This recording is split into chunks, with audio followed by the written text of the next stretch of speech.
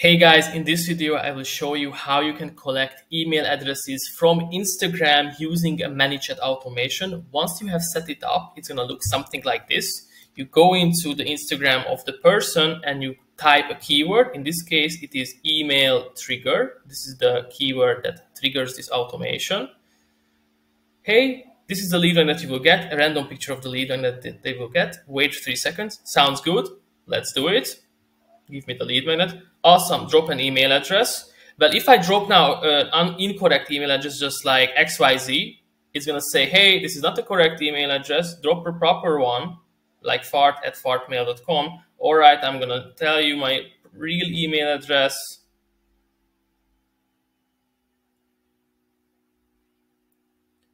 Perfect. Your lead magnet will be sent to this email. By the way, you can just get the freebie if you click here, and I get the free document. So this is what we will do in this video. All right, guys, let's get started. And of course, we're going to use Manychat for this as well. Now you want to go to automation, and I'm pretty much just going to go through the template because it's built already pretty well, and we're going to make tiny changes. So you want to create a new automation. And what we're going to do is we are going to capture customer data with a lead magnet. We're going to get email addresses and we're going to set up this template.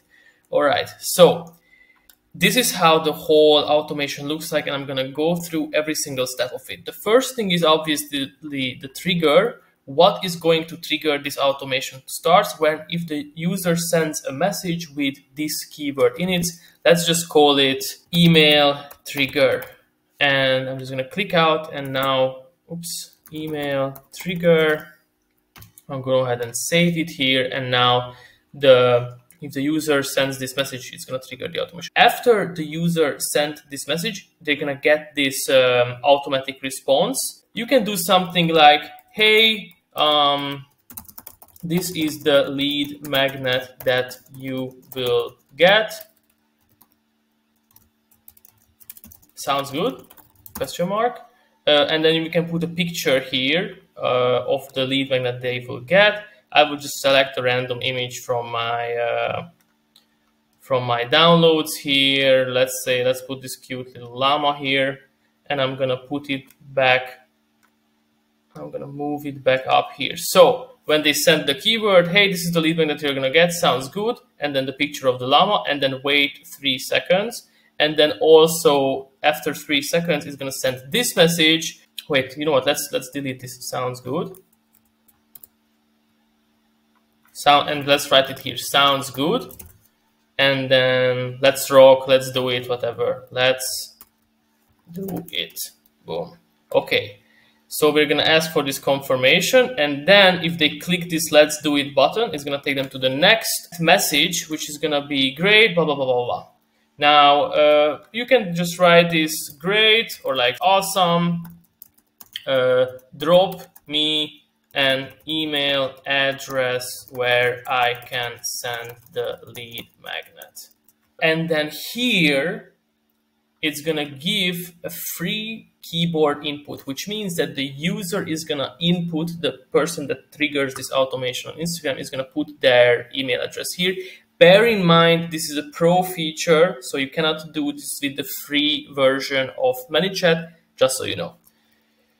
Okay, so we're gonna ask for their email address, they're gonna put their email address, and then there are two possibilities here. If they don't enter their email address, there's gonna be a follow-up message after like 2 hours, I believe, or something like that.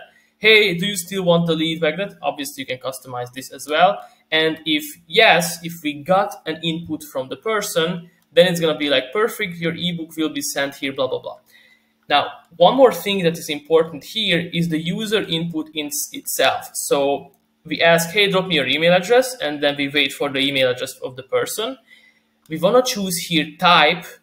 The type of input that we are looking for is going to be an email input. If they mess up and they don't write a correct email, they just write blah, blah, blah, just whatever, they want to skip this step, then the automation is going to detect this is not an email address, give me the email address. And you can customize the message it's going to give. Doesn't seem like a correct email address.